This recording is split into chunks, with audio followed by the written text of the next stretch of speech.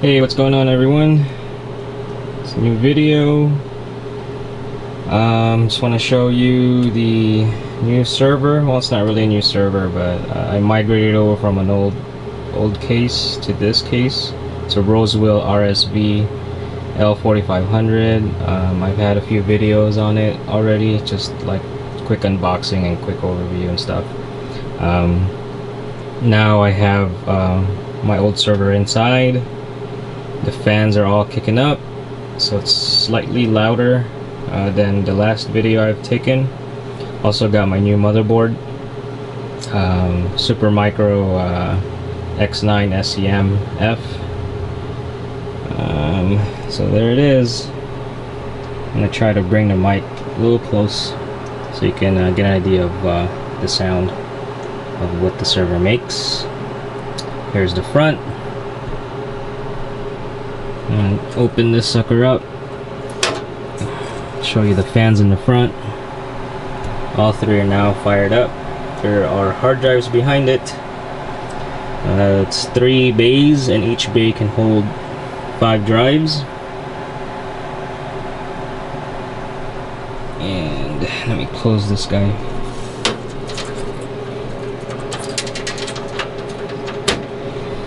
I'm gonna slide it open. Well, actually, let me run the mic on the top just to give you another idea of the sound.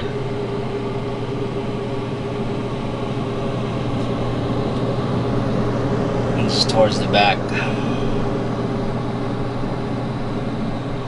Alright. And I'm gonna open it up. Try to anyway with one hand.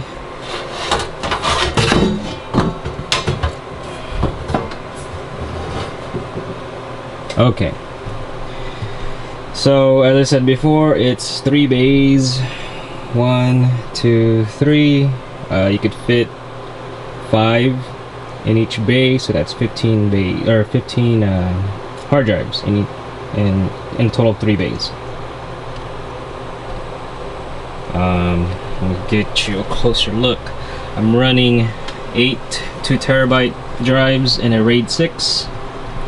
Here they are, and they're inside these first 2 right here. They are Seagate's Barracuda, the low-powered ones.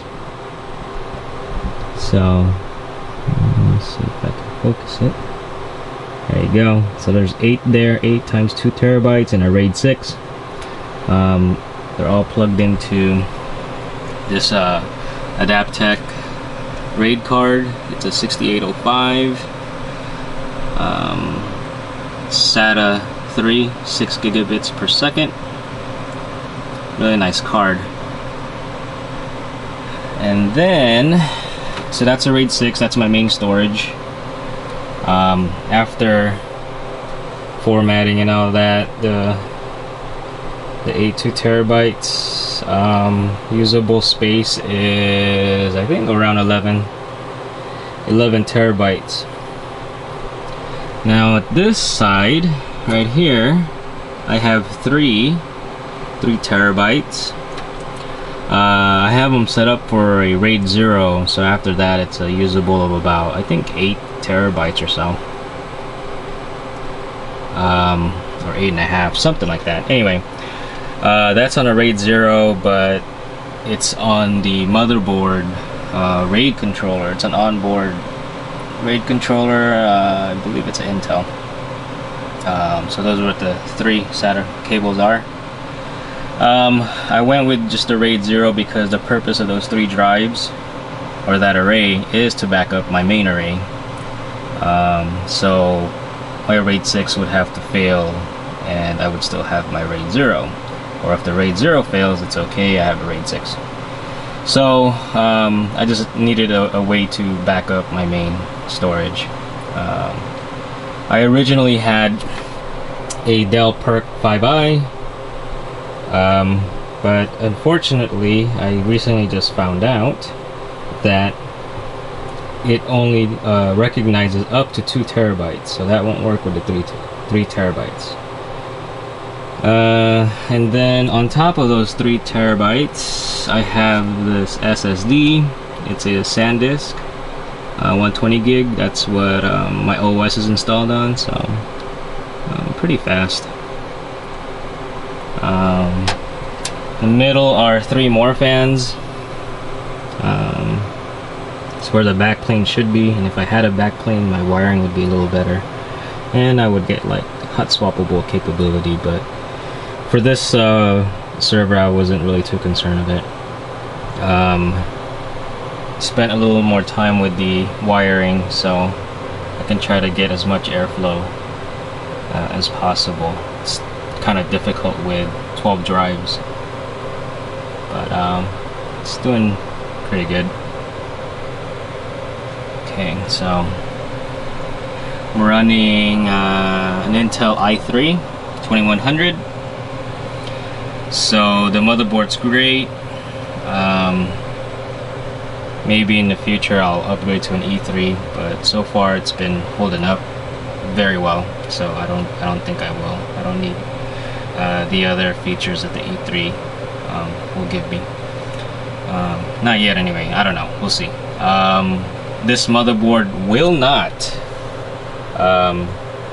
recognize non-ECC RAM, so you have to get ECC unbuffered RAM. I was pretty bummed out because I was hoping to use old parts, but so I ended up with Kingston 2x4 gig. So that's what I have right now. Is a total of 8 gigs of RAM, and then the power supply is an OCZ. It's a 500 watt. I think it's a Modstream or something. It's modular, so there it goes. The power consumption is around 160 watts. Temperature, it floats around 34 to 39 degrees Celsius.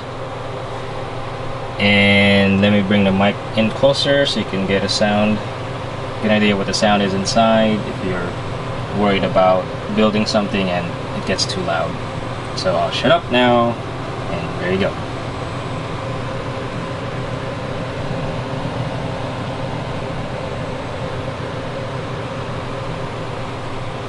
So it's not that loud compared to the videos I've seen of the Norco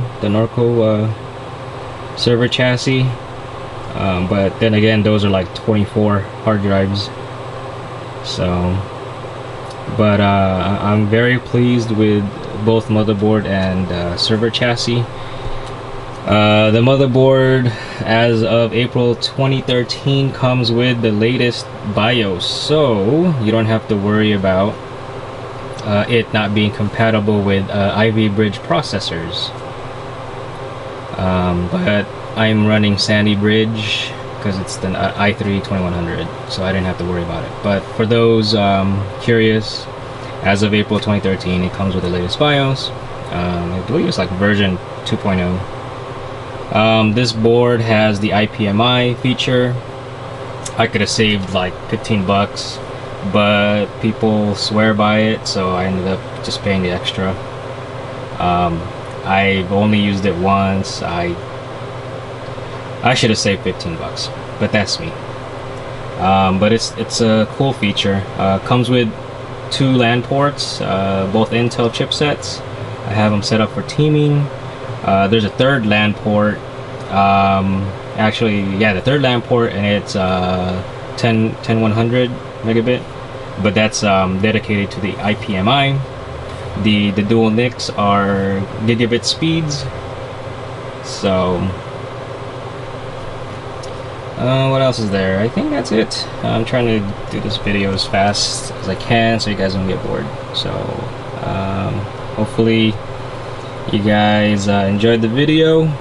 Please don't forget to subscribe. Check out my blog, abbyandwin.net, and I'll see y'all in the next video. Thanks for watching. Goodbye. Later.